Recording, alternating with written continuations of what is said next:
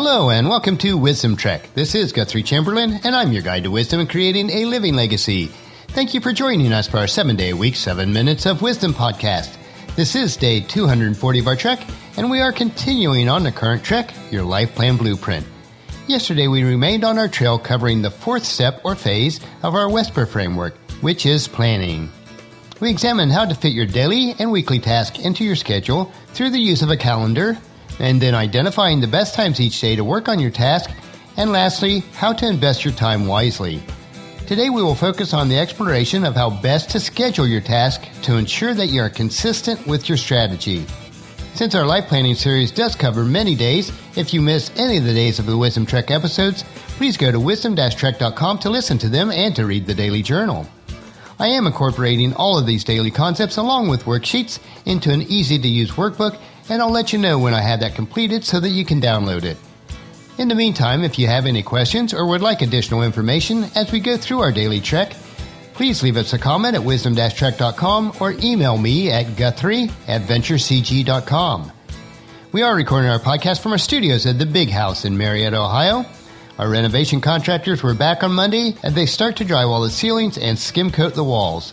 It will mean additional dust and cleanup, but it will be well worth it when it is finished. I'm also making slow but steady progress on the woodwork in the library. On the outside, temperatures are moderating a bit this week, but it'll take some time for the current snowfall to melt completely. And since we're outside now, let us head out on our trail for today, day number 20 of our Wisdom Trek Life Plan process, which we refer to as your Life Plan Blueprint.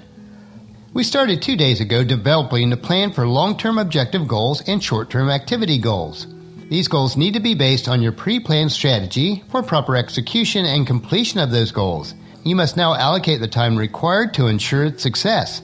This leads us to the trail that we will continue to explore today, which is to fit your plan into your schedule. And the third point that we want to look at under this topic is to schedule your weekly and daily activity goals or tasks. After you have identified the best available times to work on your goal, here's where you actually schedule your goal task. First, schedule your key activities for success. Start filling in the available time slots with your key activities for success first.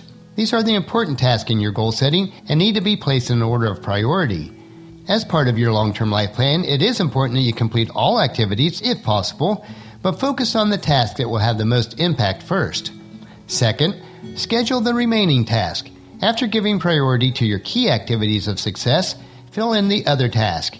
These are the remaining tasks that need to be done in the course of your goal pursuit, but they are not necessarily all that critical in the bigger picture of your goal. But they do need to be done anyway as part of your activity goal and life plan.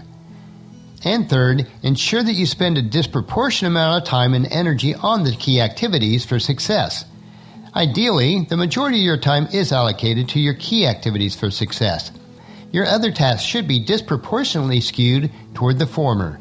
The ratio will be dependent on the context of the activity goals as they fit into your overall life plan, but the general principle is to spend as much time and focus on your key activities of success as possible.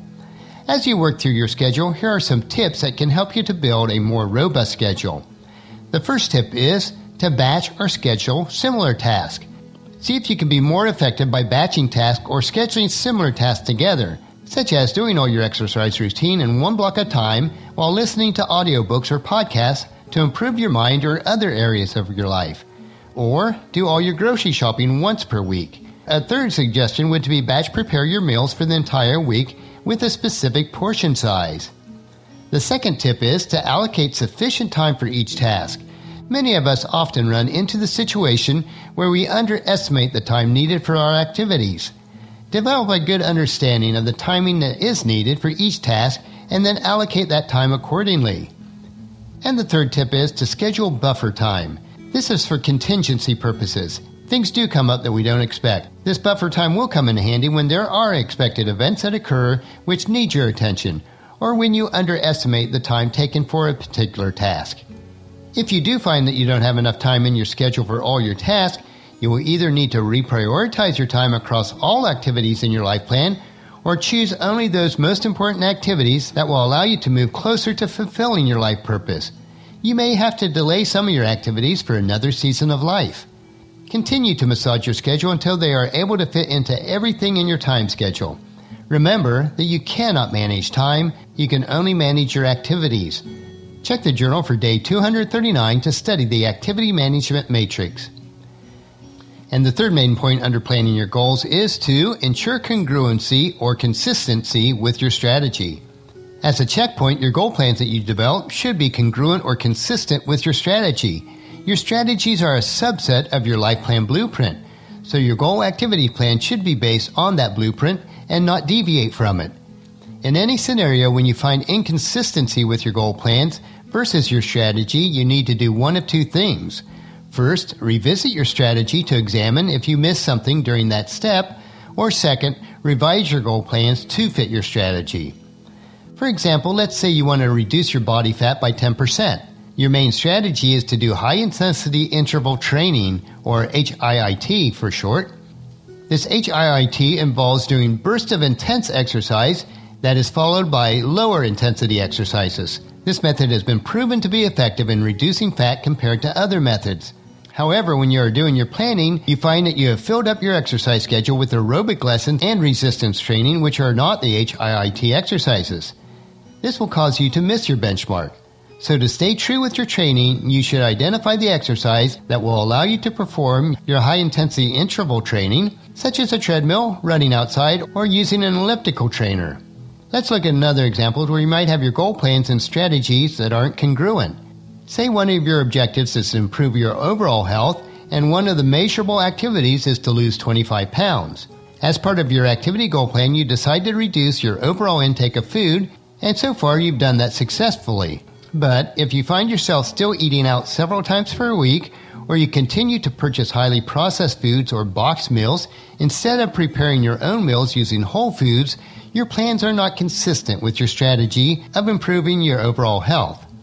As you are setting your activity goal plans, remember to solicit the advice of trusted and wise mentors to assist you. Proverbs chapter 15 verse 22 tells us, "Plans go wrong for lack of advice, but many advisors bring success." With the right planning that is consistent with your strategies, your execution of those activities will become an easier task. The next step within our Whisper framework is execution.